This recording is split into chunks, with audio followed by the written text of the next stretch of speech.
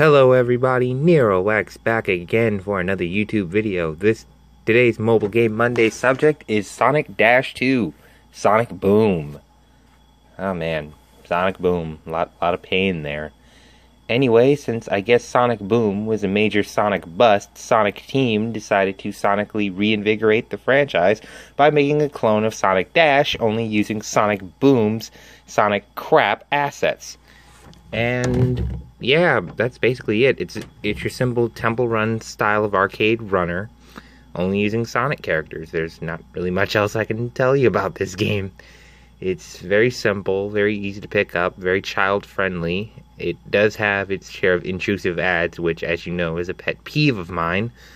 But other than that, if you liked Sonic Dash, and I don't see why you wouldn't like Sonic Dash, it was a decent game in its own right, but preferred Sonic Boom's art style, which, are you crazy? Then yeah, jump into this game. I'm NeroX. Like and share this video if you want more, and sub to this channel, and I'm out of here. Peace. Hello everybody, NeroX back again for another YouTube video. Today's Mobile Game Monday subject is Sonic Dash 2, Sonic Boom. Oh man, Sonic Boom, lot of pain there. Anyway, since I guess Sonic Boom was a major Sonic bust,